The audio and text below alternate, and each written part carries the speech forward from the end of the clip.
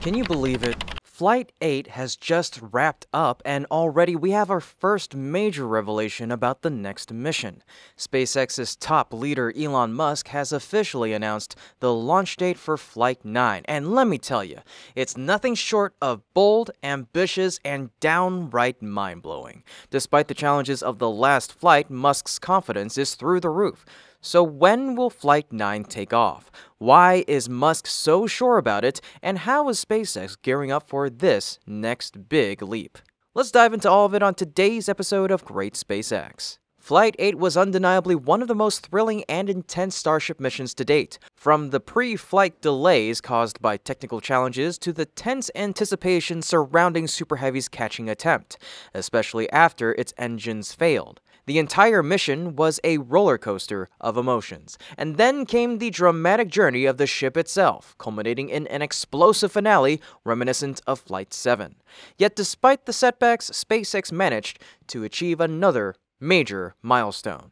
Super Heavy successfully landed once again using the Mechazilla arms, reinforcing the company's push toward full reusability. Meanwhile, Starship faced another catastrophic failure, proving that there are still major hurdles to overcome. Immediately after the flight, updates flooded in from both SpaceX and the FAA, shifting everyone's attention to one person: Elon Musk. Strangely, Musk did not immediately react to the flight, leaving many wondering what was going on behind the scenes. But when he finally did speak out, he made headlines with a series of bold statements, none more shocking than his revelation about the timeline for Flight 9. First, he acknowledged the setback, tweeting, "Today was a minor setback." This admission was significant. The fact that the same issues from Flight 7 reappeared in Flight 8 showed that the upgrades SpaceX implemented had not yet reached their full potential. And in the fast-paced world of aerospace innovation, standing still means falling behind. Musk followed up with 2 more tweets: "Not easy making life multiplanetary," and "It was an upper stage / ship failure TBH, or to be honest, but we learned a good amount in building the new ship design and the flight." What stood out was Musk's transparency. He openly admitted the failure, something many leaders would hesitate to do. But in classic SpaceX fashion, he also emphasized the lessons learned and the drive to push forward. And then came the game-changing announcement: progress is measured by time. The next ship will be ready in 4 to 6 weeks. That's an incredibly ambitious timeline. If Musk's estimate is correct, Flight 9 could launch as early as the first week of April, or at the latest, mid-April. Given the challenges of Flight 8, this seems like a daring goal, but when you break it down, it's entirely possible. The biggest advantage SpaceX has right now is experience. The issues with Flight 8 were largely a repeat of those seen in Flight 7, which includes engine leaks, fires, and failures that ultimately led to the ship losing control. We even saw similar patterns of debris and burning wreckage visible from far-off locations. Super Heavy also encountered more engine failures during its boost-back burn, with one engine failing to restart before landing. While these problems sound severe, SpaceX has already been investigating them since Flight 7. This means they don't need to start from scratch, they simply need to expand their ongoing analysis and refine the fixes they've already been working on. Because of this, the investigation into Flight 8 is expected to be faster, and the necessary improvements can be made more efficiently. Additionally, regulatory hurdles may not be as significant this time. Since Flight 9's mission is unlikely to change, SpaceX probably won't need a modified launch license from the FAA. The biggest factor influencing FAA approval will be the environmental and safety impact of the explosion. If no significant damage is reported and there are no risks to public safety, the investigation and approval process could wrap up quickly. For comparison, the FAA took about 6 weeks to approve Flight 8 after Flight 7, reducing the turnaround time to 7 weeks, but the agency has been streamlining its processes, and with no major changes to the mission, Flight 9's approval could come even sooner. John Edwards, SpaceX's vice president of Falcon launch vehicles, emphasized the company's relentless pace in a tweet: "Never give up. After Falcon 1 Flight 3, we learned the hard way that the night is darkest just before the dawn. Keep your head up, keep pushing, we're gonna get there." And the reality on the ground supports this mindset. The hardware for Flight 9 is already moving through its testing phases at remarkable speed. B-16 has been undergoing cryogenic testing at Massey, after which it will return to the production site for engine installation before heading to the launch pad for static fire testing. Meanwhile, S-35 will likely follow a similar timeline, undergoing its own cryogenic and static fire tests before integration with the booster. One major advantage here is that Starship's testing schedule isn't entirely dependent on the launch pad, allowing different components to be prepared in parallel. Additionally, the launch pad itself has been refurbished quickly after recent flights, making it unlikely to cause delays. If everything stays on track, SpaceX could have Flight 9 fully prepared within the next 4 to 6 weeks. Given the rapid turnaround, integration testing might even be skipped, just like with Flight 8, further accelerating the timeline. The mission profile for Flight 9 is expected to remain largely the same. Super Heavy will once again attempt a landing using the Megazilla arms, and if successful, it'll mark the third consecutive booster recovery. Meanwhile, Starship will focus on advancing in-space operations, including payload deployment, engine relighting in orbit, re-entry with improved heat shield and engine protections, and finally, an ocean landing. All signs point to an imminent launch, making now the perfect time for predictions. Personally, I'm betting on April 20th. Launching exactly 2 years after the first ever Starship flight. What do you think? Drop your predictions in the comment section down below, and while you're at it, type "Let's Go number 9" to show your support for the SpaceX team. Despite the setbacks, SpaceX continues to push forward with the same relentless determination that has defined the company from the start. Musk has set an aggressive timeline, but if any team can meet such a challenge, it's SpaceX. If Flight 9 goes as planned, the next major milestone will be Flight 10, which could finally attempt a full catch of Starship using the Megazilla arms. While it's disappointing that this won't happen in Flight 9, the delay gives SpaceX more time to refine Tower B and ensure a successful first attempt at catching the Super Heavy. No matter what happens next, one thing is certain: SpaceX is making history with every launch, and we're all witnessing the future of spaceflight unfold in real time. So don't miss a second of the action. Like the video, subscribe to our channel, and stay tuned as we continue following SpaceX's incredible journey. Together, we'll watch as Starship takes its next giant leap toward the stars. SpaceX has several other crucial systems to refine before attempting. First and foremost, the re-entry process presents one of the biggest challenges. Unlike Super Heavy, which only needs to survive a brief descent through the atmosphere, Starship must endure extreme heat and aerodynamic forces upon re-entry from orbit. To handle this, the heat shield system requires significant upgrades.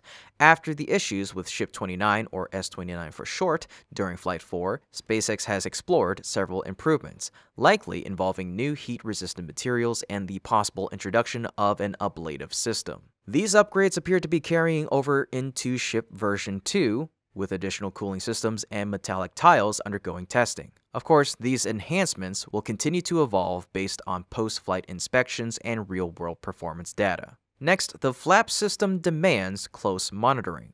While it represents a major improvement in V2 compared to V1, it has yet to be fully tested in actual flight conditions. SpaceX must assess its effectiveness during upcoming missions, particularly in the high-stress environment of re-entry. The flaps are critical for controlling descent and stability, ensuring Starship maintains the correct orientation before transitioning to the landing phase. If any weaknesses emerge, further refinements will be necessary. The engines are another vital area for improvement. The failure during Flight 7, which cut Ship 33's journey short, underscored the importance of reliable propulsion. Deceleration, navigation, and landing all depend on the engines performing flawlessly. A single failure at the wrong moment could jeopardize an entire mission. SpaceX will need to reinforce the reliability of Raptor engines, ensuring that they can handle the demands of both spaceflight and the intense landing sequence. Beyond Starship itself, ground systems must also be prepared for the catching attempt. Current speculation suggests that Tower B will be used for the first ship catch. The tower is already completed, with the first sections of its chopsticks installed and additional orbital launch mount components under construction. The chopsticks, designed to catch Starship as it descends, will be the main focus, requiring precise coordination with the vehicle. Key elements such as landing pins, landing rails, and actuators must be fine-tuned to ensure a perfect match with Starship's catching points. Additionally, the tower's communication system will be reinforced, as it must be in order to prevent abort scenarios like the one seen in Flight 6.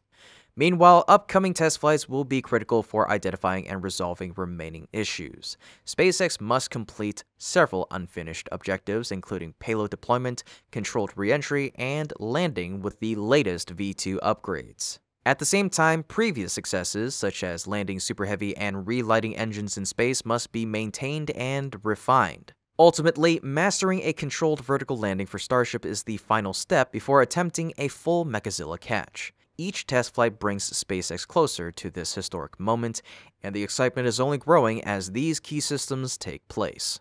Now, let's dive into an exciting update on Virgin Galactic's bold new venture this month. The company is gearing up to assemble the first of its next-generation suborbital spaceplanes, the Delta spaceship, marking a major milestone in its ambitious plans. This groundbreaking news came straight from Virgin Galactic's executives during an earnings call on February 6th, where they confirmed that assembly will take place at their new state-of-the-art facility near Phoenix, Arizona. This marks a crucial step toward the company's commercial flight operations, which are slated to begin in mid-2026, following an extensive series of test flights starting in spring of 2026.